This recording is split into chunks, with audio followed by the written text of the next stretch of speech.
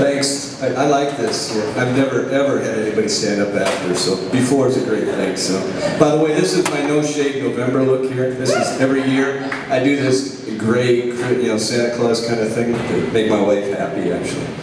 So I'll talk to you a little bit, just ever so briefly, for those of you who don't know Frontier. We've been around since 1976. We've got 3 brands. In the Simply Organic is in organic seasonings. We've got Frontier in the bulk and natural herbs and spices, and we have Orication in the personal care line. We've been around a long time, since 1976, kind of born out of the hippies from the 60s deal. This is up by Palo along the river. That's first place. We've got about 500 some employees. We've got plants in Norway, which are main plants, North Liberty, Belle Plaine, and Urbana. And this is the main plant there. We got about 20 acres of prairie that surround that particular facility. So with any company, what I want to try to do is try to explain not as much about what we do as a company in terms of our products, but what we do as a company in terms of our value system and how we sort of are motivated. And this is our value statement. It's been with our company. We've been around for more than 40 years. This has been with us for 35 plus. I've only been there 25, so the origins of this is a little sketchy. But in all that we do at all times with all people, we conduct our affairs of the company with unwavering integrity. This is the fundamental thing that makes us tick. If you don't buy into it as an employee, you don't work very long for a company. And it's what we do.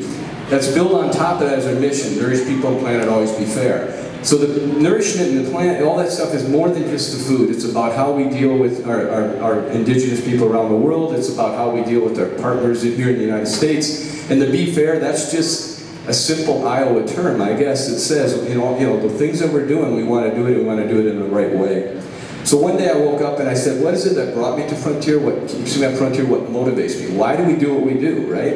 And for me, since the beginning, before as I came out of the company, it was like, do great things in the communities in which we work. That's our purpose. This is an internal thing. Every quarter we talk to our employees about what their hard work did and how it impacted the people around the world. And you're going to hear about all this stuff, but it's not a charitable endeavor. This is a business endeavor. So this is for the entrepreneurs. This makes sense, and I'm trying to explain to you how we do not.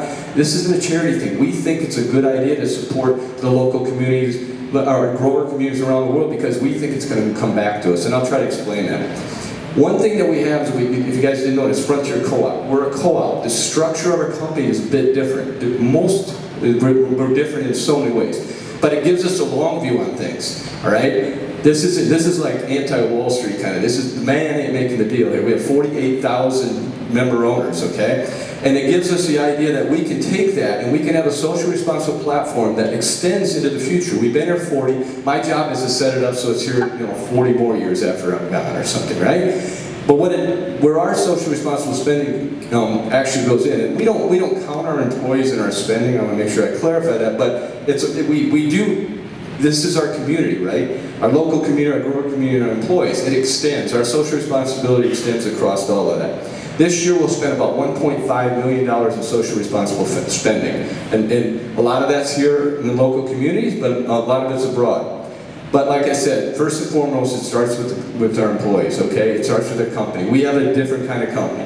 We've never mandated overtime. We've always had child care for our employees. It's $1.65. If they got tiny little kids, $1.85. It was $1 for 33 years an hour, okay? This is, we subsidize our organic cafeteria with all organic lunch for $3 a day you can eat. We have the best benefits and our policies make it so you can have a work-life balance. So we try to maintain a completely different way of doing business with our employees because we know that's the foundation of which the company is going to be successful. In our local area, we do a lot in the area of organic food. You guys might know some of these people like Feed Iowa First, Master 25, Grow Johnson County. We did some things with the Indian Creek Nature Center, but we've got a lot of stuff, and there's people in charge of that here in the local communities. But it's about healthy families, healthy eating, and it's just an extension of the food side of our business. So I'm going to give you some examples how I think this stuff works and how I think our social responsibility has made us successful. And we have been successful. Our growth, we've been double-digit growth for 15 years straight, year over year over year. We make good money. It's not charity, right? It's business building. You can spend $1 million and it's going to come back to you tenfold. So one example is I was in last fall, I went to Guatemala. This is a partner, originally in Guatemala. 25,000 indigenous farmers growing cardamom. And early days, they needed screens and metal detection, things like that. We supplied it. They became this great partner. They came back to us 10 years later and said, you know what we really need? We need a dental clinic. We've got medicine, but we don't have dental. So we opened a dental clinic, and Frontier paid for the equipment, the building, and they own the land. It's theirs. We give it to them. You know, no strings attached.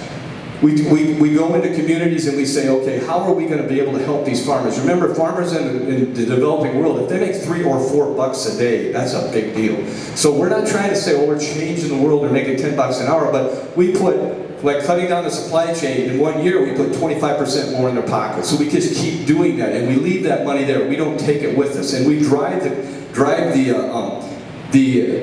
employees and farmers' wages up. Here's a library in Haiti, in Vetiver. You guys know, first off, Haiti's one of the most screwed nations in the world, if you don't know that. And they are. I spent a lot of time in Haiti. Haiti's shaped like this. Down in the tip of the thumb there is where Vetiver's grown. Vetiver is the base of all... It's God telling me not to swear. Anyway, it's in the base of in the thumb, it's vetiver. Vetiver is the base of all perfuming in the world. And there is where we get our vetiver. Well, we build a library there. In the community that needed, they had no library. 2008 to 2010, during the earthquake, they lost any kind of semblance of that. We built it. Guess what? Hurricane hit it, so now we're probably going to have to do some rebuilding there. But this is just in the community. So we do things either in the business building, like screens, and this is a grinder project. We either do it in a business building or community building, right? So this is a business building. We bought them a $42,000 grinder south of India, and they grind. Instead of bringing that here and taking the offs and use them, trying to get rid of these powders, they do it there. We only ship, saves us freight. And we paid for that grinder in less than 2 years, okay? That's not charity, that's like, we can get you the grinder, it's gonna be good. Now they grow this business, we're only a small part of it, but they can use our grinder. This is a really cool project that I hope to go to. They said I could go, but I'm waited a couple more years. But in Afghanistan, there's a group of women farmers in the poppy growing area that grow saffron. And if you guys know, it's a very expensive spice, okay? And so, these women are making 7 to 8 times the local wages to do this. It's a women's co-op. A women's organization in Afghanistan is crazy. This is really cool because it's run by a bunch of veterans that were there that came back to start this business. And they came to Frontier because I think they liked our social mission and we aligned well. We're a big customer, but they're getting bigger just because they got a great model. In Vietnam, where we get cinnamon, up in the northern area by China, the growing area is so sparsely populated, these kids walk 3 and 4 hours to school. So there's a dorm style setting. We help with, they got a pretty good education system in Vietnam. We help with the books, the beds, the food, whatever for these kids in this school in our cinnamon growing region. In Madagascar, ylang ylang. These kids are going in the fields. Ylang ylang is an oil that we have. These kids are going in the fields. It's dangerous. The moms are working. So this is for the mothers. 50-some kids go through this at this school. It's almost a day camp. They're a little into that. But see, now, if I go back, I can tell you example after example, like in the cardamom growing area when there was only one company in this country that had organic cardamom, and that was Frontier. Because they're our partners and we pay them well, and it's the same thing here. We get the highest quality stuff, we get the best service, we get a decent price, yet it's a long-term play. So this is a really cool story. In Sri Lanka, I was there about 1.5 years ago now. You guys remember the Tamil Tigers? Fought for 25 years in Sri Lanka. They're a group of people out the south of India. And they were finally, the war ended. And the coolest thing I've ever seen, I went around with the general, and in this area they took 400,000 displaced Tamils and put them in this part of Sri Lanka, and they're actually putting up this development, and in the development there's wells at every corner. So Frontier helped put the wells in there. Now, why do we do that, right? Well, guess what? The land's organic. It hasn't been touched. They're going to be our partners someday. It takes years for them to get there, but we're going to be there for them. And this is an investment in that. It's just, the coolest thing about that trip was the general put all the army into building the houses. So instead of shooting each other or pointing guns at those dudes, they were swinging hammers. So it's really cool how, I mean, that's one of the things we could probably do a little bit better on our own here in the United States.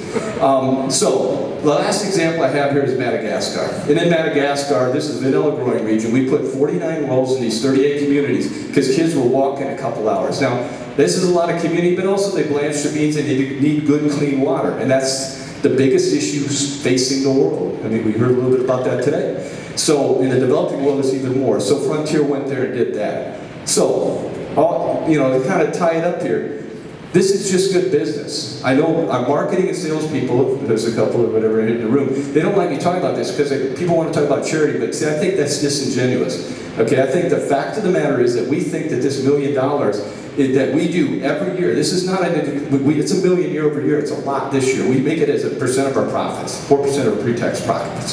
So we peg it to our success. But we can't decouple the fact that this is fundamentally what makes us the kind of company we are. It's our source, and we do food and spices and herbs. It's about the product, but yet it's our marketing campaign. I mean, you can't. I mean, if you go online and you look at what Frontier's done, see some of those videos. Watch the one where we're in Madagascar where the little girls jump up and start dancing and singing. It wasn't rehearsed. It was taken by the purchasing guy. But if you watch that, why the hell would you buy our vanilla? I mean, how can you not like those little girls, you know? And look what you did by buying our stuff. So we think this is just good business. It's served us well for 40 years. My belief it'll serve us well for another 40. So, thank you.